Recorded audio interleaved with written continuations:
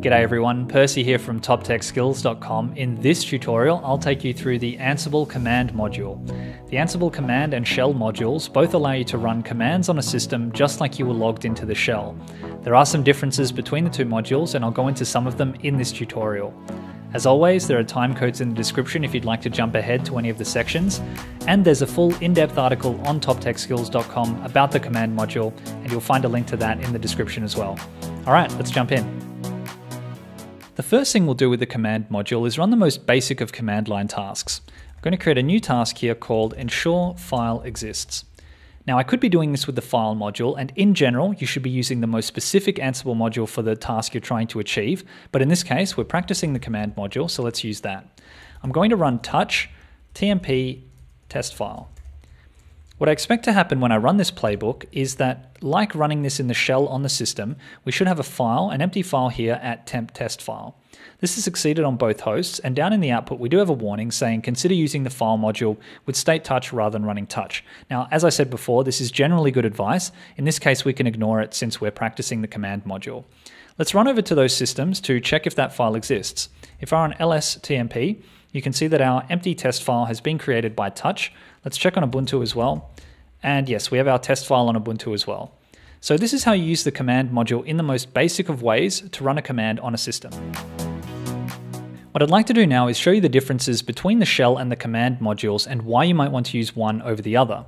Let's say, for example, we wanted to print some output into a file. If we were logged into the system, we might use something like echo hello world, and we would use the shell redirect operator to redirect this to a file. Now let's redirect this to test file 2. If I run this playbook now, what I expect to happen is the output of echo hello world to be redirected into a temp test file 2. This has succeeded on both hosts, so let's go over to the hosts and check if they're there. If I run lstmp here, you can see that we only have test file. There's no test file 2. Maybe this is system specific. Let's check on Ubuntu.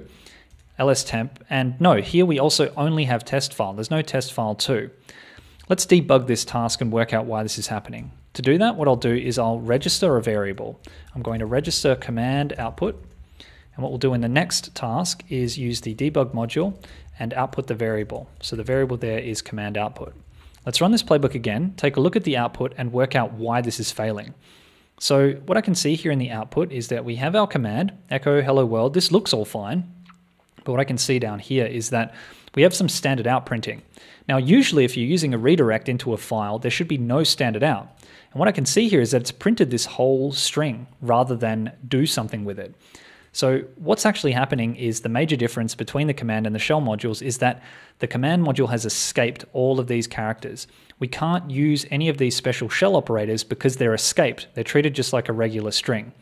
Let's run this again using the shell module and we'll see what happens in that case. This is running against both hosts, and in this case I expect it to succeed. If we look down at the output, what we can see here is no standard out, which is what I'd expect. Let's go over to the system and run lstemp again, and you can see that yes, we have test file and test file 2. Let's check again on CentOS, and yes, we have test file and test file 2. If we cat the output, let's run cat temp test file 2, we can see that we have our hello world string. So that's the major difference. If you ever need to use one of these shell operators, like the redirect or a pipe or something like and, you have to use shell. If you use command, it's going to be escaped. But that's generally why you want to use command by default. Because it's escaping all of these special characters, it's going to be safer. The command module is going to be more secure and more predictable by default. So if you don't need any of these special characters, you should be using command by default. And if you do need them, switch to shell. What I'd like to show you now is how to run the command module in a different directory. I've created a command here called touch test file 3. Now there's no path in front of test file, which means that touch is going to create this file whichever directory the command is run in. Let's create a new directory. I'm going to create a new task here called ensure directory exists, and we'll use the file module. The path is going to be temp, and I'll call this testdir. The state, because we want to create a directory, is directory. Now what I'd like to do is create this test file 3 inside this test directory without prepending the file path to test file. The way that I'm going to do that is by setting args. So this allows us to set arguments to the command module, and the argument that we're going to set is chdr, which stands for change directory. What we pass in here is the directory in which the command is going to be run, and I'm going to pass temp testdir.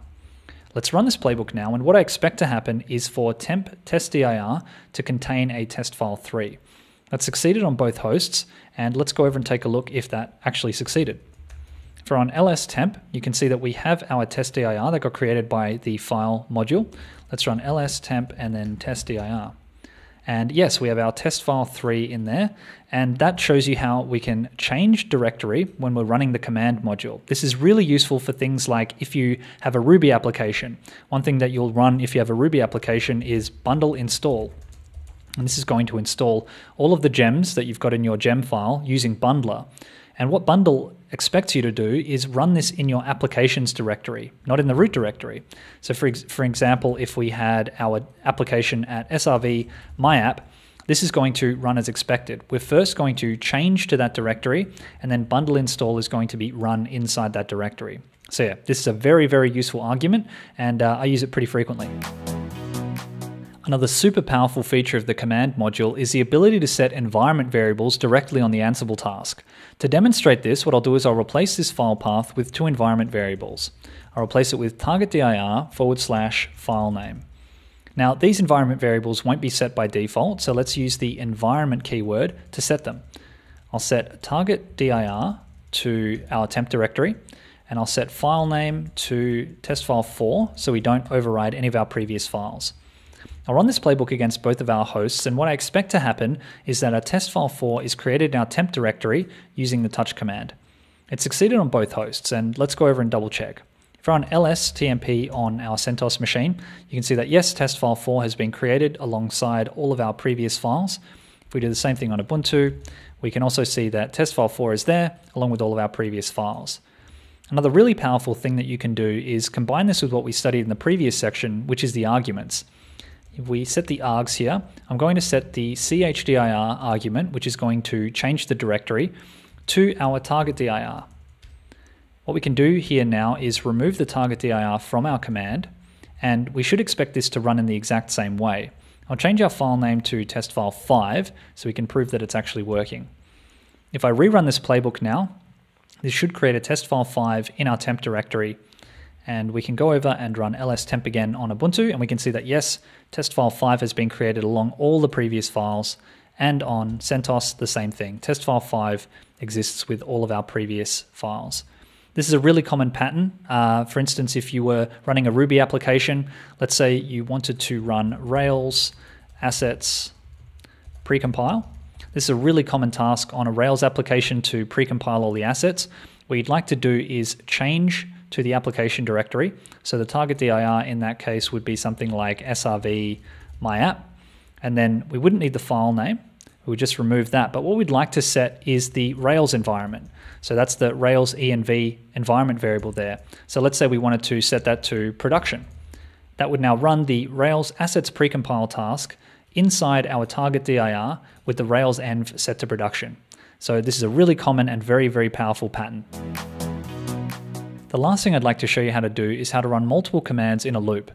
We're going to be using the loop keyword, so I'll set the command to item, and I'll set the loop keyword. And let's flesh out the commands we'd like to run.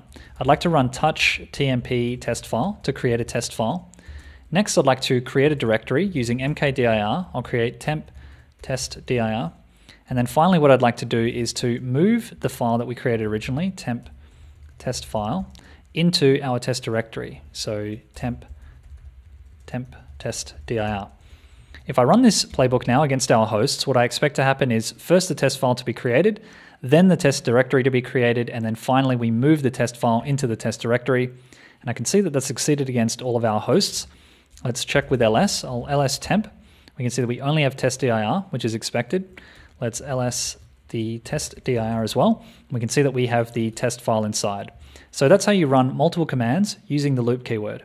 Thanks a lot for watching, everyone. I really hope you found that tutorial useful. If you have any questions at all, please hit me up in the comments and I'll gladly get back to you. If you enjoyed the video, please give it a like and consider subscribing to our channel if you'd like to see more content like this.